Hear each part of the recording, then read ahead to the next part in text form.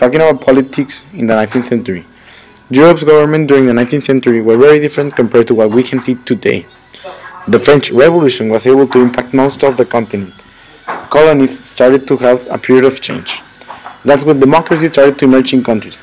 But still, there were some differences within each country. In Britain, democracy was kind of mixed. Reform acts turned out to be landmarks on the road to democracy. By the end of the 19th century, Britain was established as a parliamentary democracy under a monarchy. The known Napoleonic Wars lasted from 1803 to 1815. These wars were a continuation of the conflicts left on the French Revolution. These events happened when after the Treaty of Amiens ended and when Napoleon became powerful in France. The conflict began between the United Kingdom and France in 1803. In France, there were many changes and effects from the wars. All the French military and the military systems were changed. Thanks to this event, France became very powerful so fast and conquered most of Europe. After this, there were many mistakes from Napoleon Bonaparte and lost them quickly. After the Battle of Waterloo, which Napoleon lost on November 20, 1985, the Napoleonic Wars finally ended. How did the Napoleonic Wars affect the rest of Europe? Well, since the Napoleonic Wars caused a lot of casualties, the rest of Europe decided to prepare in case of having a confrontation with these forces. So they improved its military force. So I consider that the Napoleonic Wars helped the rest of Europe develop a stronger military force. Congress of Vienna, 1814 to 1815. The Congress of Vienna was an assembly or meeting in Austria of various European countries to reorganize Europe after Napoleon's reign. This Congress started in September 1814 and ended when Napoleon was defeated in June 1815. There, they reorganized the territories and accorded that peace should be established. Great Britain, Prussia, Austria, and Russia were the world powers that summoned and gathered other European countries, supporting and promoting equality and progress among the nations. Congress of Vienna affected Europe. Well, the Congress of Vienna affected Europe in a positive manner. Since the Napoleonic Wars, nations in Europe decided that it was a necessary thing to establish peace between them. So, in the assembly that took place at the Congress of Vienna, nations were able to accomplish this peace. The German unification was a process from 1841 to 1870, in which Germany's Democratic Republic and the Federal Republic of Germany were unified. In this process, Berlin became one city and Prussia allied with Germany to protect them from France. Otto von Bismarck was a prime minister from Prussia, and he led the successful attempt to unify Germany through blood and iron and real political skills. The blood and iron were a speech given by Bismarck about the unification of Germany. Which were the main causes of the unification of Germany?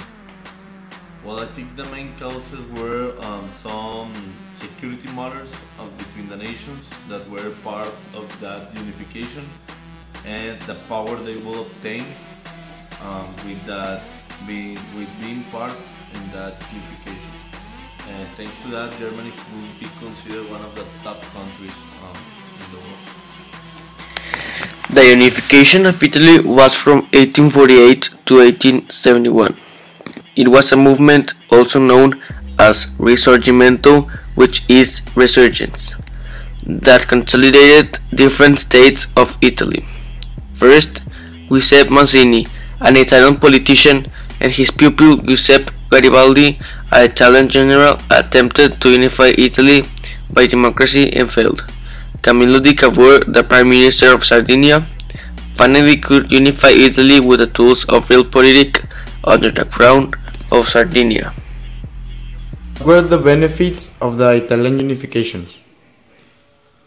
Well, I think the main benefit that Italy obtained by the unification was the concentrated power they would obtain by joining forces as one.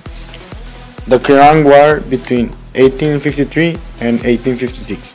The Crimean War involved an alliance between France, Britain, Turkey, and Sardinia against Russia. Turkey initiated a war because Russia was expanding into the Danube region, which is now known as Romania. It was under Turkish control. Britain and France feared that Russia would later try to expand into their territory, so they get involved also. It was fought in the Black Sea. Russia dropped out after all the military and political pressure. Still, France and Britain wanted to destroy the naval power from Russia in the Black Sea, thus leading to three main battles: the Battle of Alma on September 1854, Battle of Balaclava on October, and Russian strike on November. Russia backed down in 1856, and the Treaty of Paris was signed. How many casualties were there in the Crimean War? Well, in the Crimean War, there were a lot of casualties. For starters, we have 450,000 deaths in Russia, about 21,000 deaths in Britain, and most of them by disease, but we also count them 95,000 deaths in France. After the independences of these two countries, the emperors joined both of their countries to start a dual monarchy. The conditions of these deals were both of the countries will share the military power, naval affairs, and finance ministry. Hungary really wanted to have an identical status of the Australian Empire. Both the Emperor of Australia and the King of Hungary ruled the state.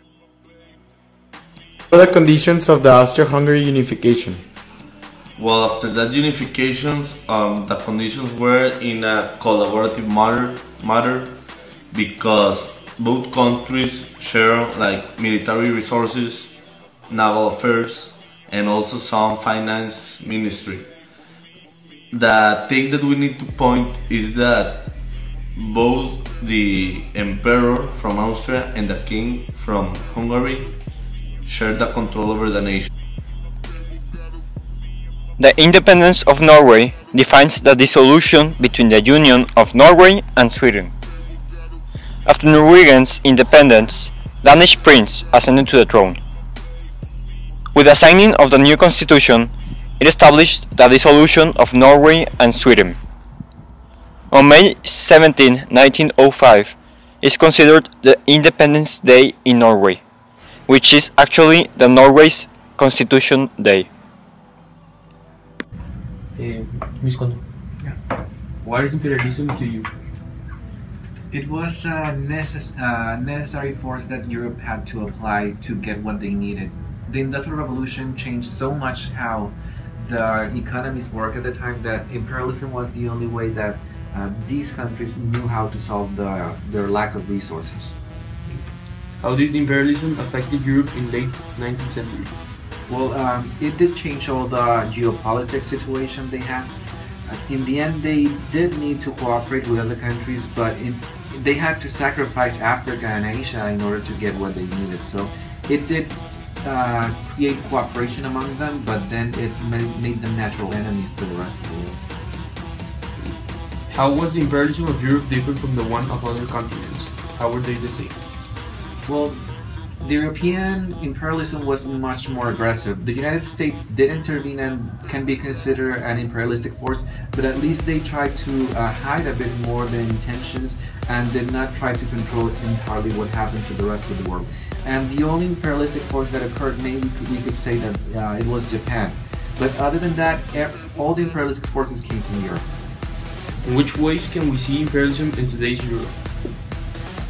Well, you can see it by the merge in culture and traditions you have in these countries. For example, if you go to London, you will get to see a huge Indian community living there, and a fusion between their cuisine and their traditions.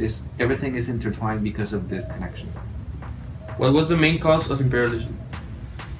The main cause, economic needs, in my opinion.